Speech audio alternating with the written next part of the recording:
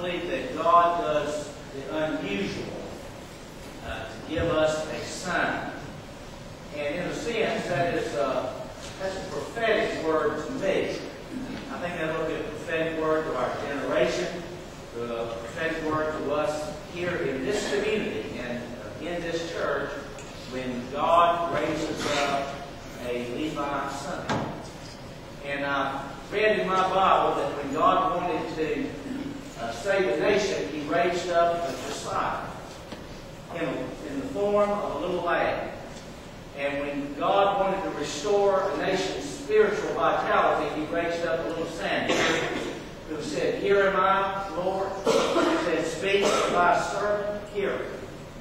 And I'm so glad tonight to have Levi come and stand in this pulpit because it is a sign to us.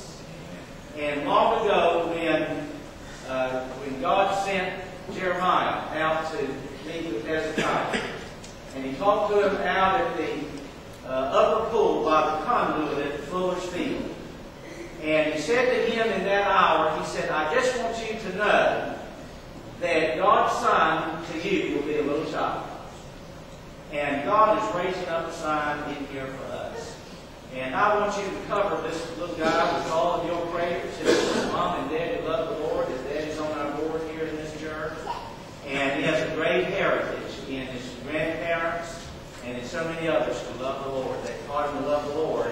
And we're going to lift him up as he grows up in prayer in this church and surround him and serve the Lord as we build him up in the things of Christ. Levi, would you come on up here with me now? Levi, for those that might be worried how you want to see it behind this pulpit tonight, it's called the magic of choir chair.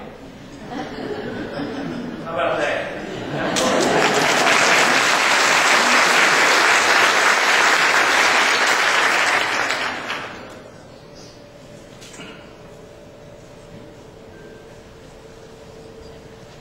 Thank y'all for inviting me tonight to preach here.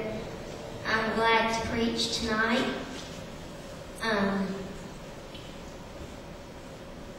When I was little, I'm little right now.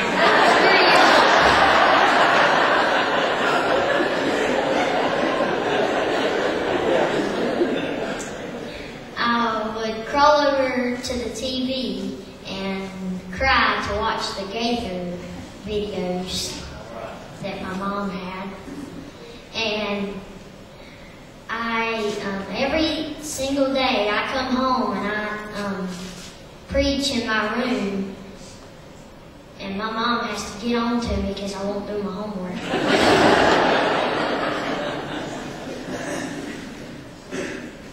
And let's pray before I speak this message.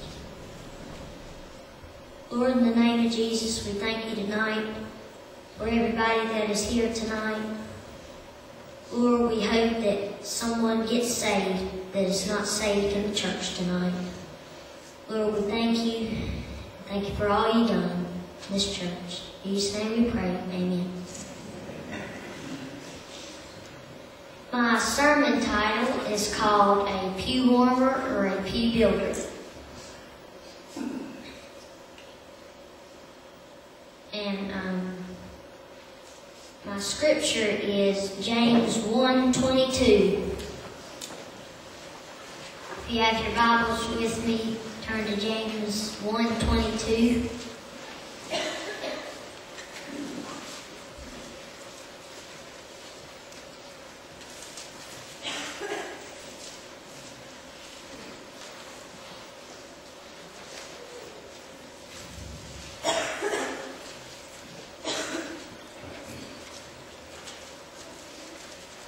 James 1:21. But be ye doers of the word, but not hearers, only deceiving your own selves.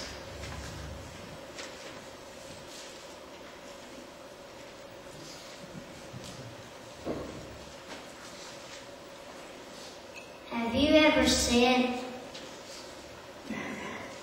"I'm too old, I'm too young, I can't do it, I'm already doing something.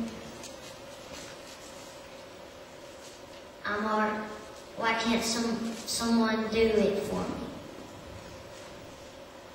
No one is going to do something for you unless you do something for them.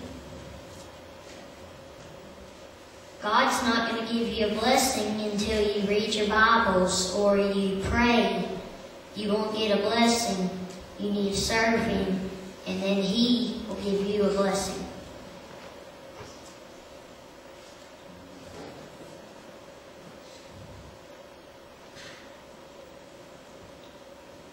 Look at the ways that pew warmers do. They don't help, they're not always at church, and they complain.